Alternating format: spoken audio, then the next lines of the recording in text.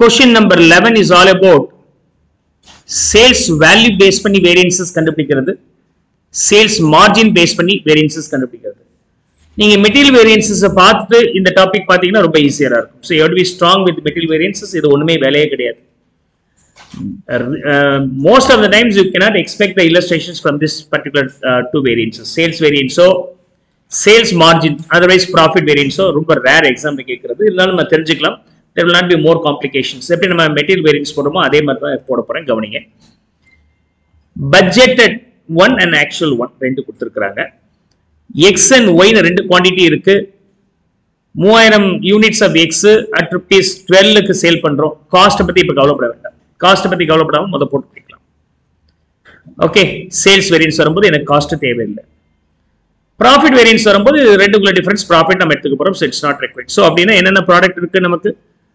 So we have X and Y, 3000 units of X, sale price being 12 and 2000 units of Y and 18 rupees is the sale price. அதாவது டோட்டலா நம்ம 5000 units விற்கலாம்னு plan பண்ணியிருக்கோம். இது quantity, இது rupees per unit, இது total. This is all about standard.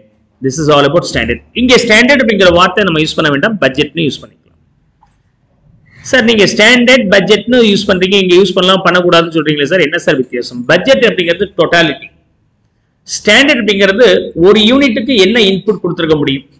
இப்போ 10க்கு எவ்வளோ வரும்னா அதே மாதிரி ப்ரொபோர்ஷனேட்டாக நீங்கள் கால்குலேட் பண்ணிக்கலாம். ஒரு கப் காஃபி பண்ணணும் அப்படின்னு சொன்னாக்கா எனக்கு வந்து ஒரு 100 ml மில்க் வேணும் and 1 spoon coffee powder and 1 spoon sugar வேணும் அப்படின்னு சொன்னாக்கா அது ஸ்டாண்டர்ட். இப்போ 10க்கு 10 × 100 ml அதாவது 1 liter, 10 spoons of coffee, 10 spoons of sugar is required அப்படின்னு சொல்றோம். இது வந்து என்னதுன்னா ஸ்டாண்டர்ட். ஒரு யூனிட்டுக்கு என்ன தேவைன்னு சொல்லிட்டோம்னா அது பேர் ஸ்டாண்டர்ட். பட்ஜெட் அப்படி கிடையாது. இன்னைக்கு வந்து ஃபங்க்ஷன் இருக்குப்பா, எனக்கு 50 காஃபி வேணும் அப்படின்னு சொல்லிட்டாங்க அப்படின்னா அது பட்ஜெட். 50 பதில் 55 ஆயிடுச்சுன்னா ஜாஸ்தி வந்துட்டாங்க, என்ன பண்றது, பத்தாம போயிடுச்சு. கம்மியா இருக்குன்னா வேஸ்ட் ஆயிடுச்சு, ஆளுங்க கம்மியா வந்திருக்கிறாங்க அப்படின்னு நம்ம சொல்லுவோம். பட்ஜெட்ங்கிறது வேற, அது டோட்டாலிட்டியில சொன்னா அது பேர் பட்ஜெட். பர் யூனிட் பேசிஸ்ல சொல்றோம் அப்படின்னு சொன்னாங்க standard. You can multiply with the actual number of output. இந்த ஆக்சுவல் அவுட்புட்டுக்கு எவ்வளவு இருந்திருக்க முடியும்னு நீங்க மாத்திக்கலாம், அது வந்து ஸ்டாண்டர்ட். பட்ஜெட் அந்த மாதிரி மாத்த முடியாது. 50 பேருக்கு அவ்வளவுதான் அப்படின்னு சொல்லிட்டோம், 55 வந்து அப்படி சார், அது எப்படி சார் சொல்ல முடியும்? அதுல ஃபிக்ஸ்டு காம்பனன்ட் இருக்கு, வேரியபிள் காம்பனன்ட் இருக்கு, எல்லாமே இருக்குமா இல்லையா? ஸோ அப்படி இருந்தாலும் அது பேர் பட்ஜெட். ஸோ பட்ஜெட்டுக்கும் ஸ்டாண்டர்டுக்கும் உள்ள வித்தியாசம் இதுதான். ஸோ இங்கே வரும்போது நம்ம யூஸ்வலா பட்ஜெட் அப்படிங்கிற டேர்மை யூஸ் பண்றோம். ஸோ அப்ப எவ்வளவு வருது? 36,000 அண்ட் இதுவும் 36,000. அப்ப 5000 யூனிட்ஸ் 72,000 ரூபாய்க்கு நம்ம விற்போம் அப்படின்னு சொல்லிட்டு பட்ஜெட் போட்டிருக்கிறோம்ப்பா. இதுதான் பட்ஜெட். ஆக்சுவல் என்ன நடந்திருக்கு? 3200 யூனிட் எக்ஸும் 1600 யூனிட்ஸ் ஒய்யும் சேல்ஸ் நடந்திருக்கு. இதோட வேலை 13 ரூபாய், இதோட வேலை 17 ரூபாய். இது குவாண்டிட்டி, இது ருபீஸ். அப்ப டோட்டல் கலெக்ஷன்ஸ் எவ்வளவு வருது? யா, இது ஆக்சுவல். சொல்லுங்க. 41,600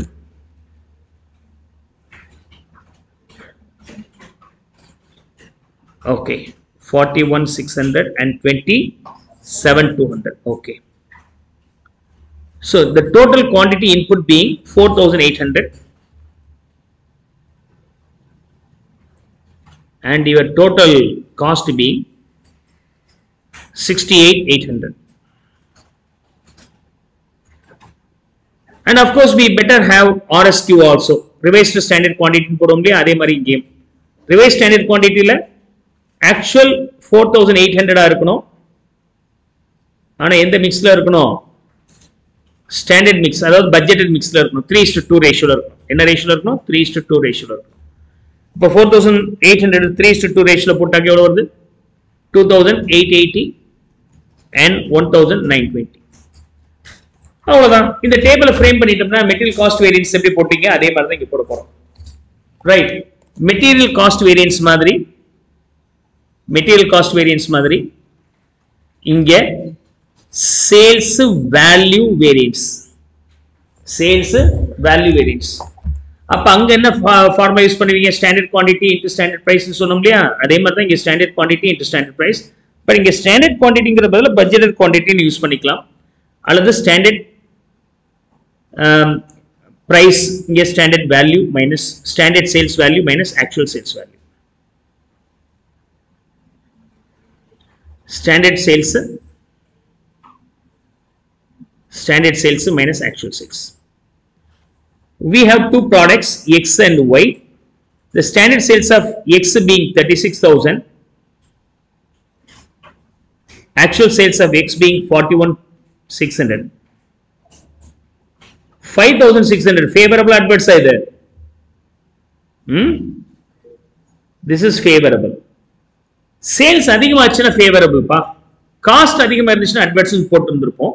வருமானம் இல்லையா? வருமானம் ஜாஸ்தி ஆச்சுனா happy தானே? 36,000 rupees sales ஆகும் நினைச்சோம் 41,600 வந்திருக்கு. So we are pretty happy by 5,600 favorable. Y வரும்போது அதே மாதிரி நான் 36,000 ரூபாய்க்கு சேல்ஸ் பண்ணுவேன்னு நினைச்சேன். ஆனா ஆக்சுவலா சேல்ஸ் எவ்வளவு நடந்திருக்கு? 27,200 தான் நடந்திருக்கு. அப்படின்னா இது அட்வர்ட்ஸ் 8,800 அட்வர்ட்ஸ். அல்டிமேட்டா என்னுடைய டோட்டல் சேல்ஸ் வந்து எப்படி வந்திருக்கு அப்படி சொன்னாக்க 3,200 அட்வர்ட்ஸ் வந்திருக்கு. 3,200 அட்வர்ட்ஸ் வந்திருக்கு. Material cost variance over. Then we can go for material cost variance க்கு அப்புறம் material price variance இருக்கு இல்லையா? அப்ப இதுல என்ன வருங்க? sales price variance னு சொல்லலாமா? அங்க price variance material price variance இங்க sales price variance. அங்க standard price minus actual price அதே மாதிரி தான் இங்கேயும் standard price minus actual price. into அங்க actual quantity இங்கேயும் அதே மாதிரி actual quantity. X Y standard price being 12, 18, actual price being 13 and 17 for X and Y. Actual quantity being 3,200 and 1,600. 1,600. First வரும்போது 1 ரூபாய் எக்ஸ்ட்ரா அப்படின்னா favorable. Second 1 ரூபாய் கம்மி அப்படின்னா 1,600 adverse. 1,800 எனக்கு அல்டிமேட்டா favorable தான் வந்திருக்கு. So I am enjoying 1,600 favorable, right? 1,600 favorable. Now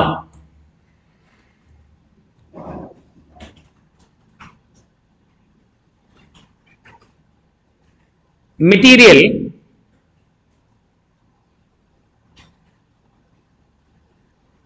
quantity variance மாதிரி இங்க sales quantity variance.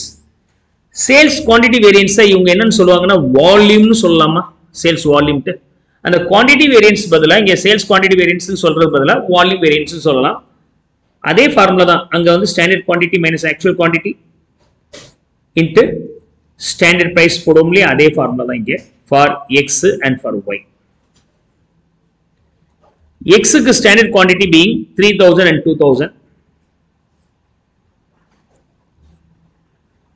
X and Y க்கு actual quantity being 3,200 and 1,600. Then the standard price here being 12 and 18. 12 and 18. 200 excess sale பண்ணிருக்கீங்கன்னா happy into 12 2,400 favorable. இங்க 400 கம்மியா sale பண்ணிருக்கீங்க அப்ப adverse into 18 7,200 adverse. The ultimate value being 4,800 adverse. If you add up these two, you will get cost variance மாதிரி pricing volume add பண்ணா உங்களுக்கு என்ன கிடைக்கும்? Value கிடைக்கும். Value கிடைக்கும். Is that okay? Sales value variance. இது sales volume variance. அடுத்தது அங்க RSQ னு பாப்போம் இல்லையா? Revised means mix variance. Similarly here mix variance. அங்க material mix variance இங்க sales mix variance. Sales mix variance. அதுக்கான formula RSQ minus AQ into standard price. Into standard price. So X and Y key RSQ being this one 2880 and 1920, and AQ being this one 3200 and 1600.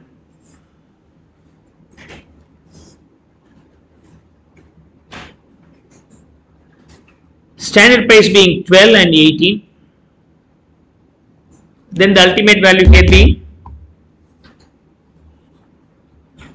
mixed variance 3840 favorable, and here you have sold lesser, adhanala 5760 adverse. The ultimate total being 1920 adverse. இந்த மாடல்ல மட்டும் நமக்கு yield variance கிடையாது. அப்ப yield variance, yieldங்கறத பத்தி பேசல, input outputங்கறத பேச மாட்டோம். அதனால yield variance கிடையாது. அப்ப அதுக்கு ஈக்குவலா இன்னொரு variance போடலாம். என்னது? Sub-usage variance னு படிப்போமா இல்லையா? அது மாதிரி material sub-usage variance மாதிரி sub-usage variance, அதாவது material yield variance வராது. material yield variance வராது.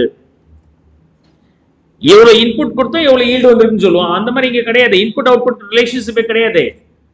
அப்ப இங்க sales sub-usage variance can be worked out.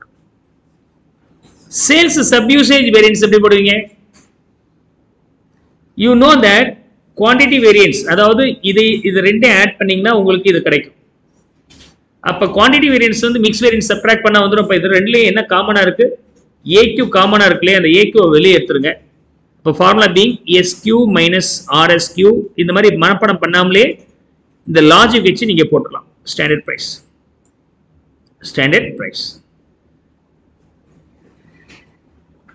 Now you have to work out for X as well as Y. Standard quantity being this one 3000 and 2000,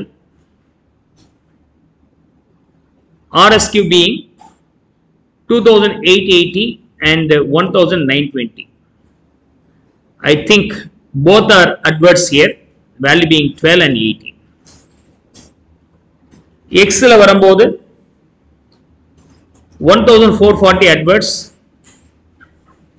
Y la varumbodhu 1440 adverse. The total being 2880 adverse. இது ரெண்டே add பண்ணீங்கன்னா உங்களுக்கு இது வரணும். இது ஒரு 1920 யும் 2880 adverse சேர்த்தால் 4800 adverse வருது. Is that clear?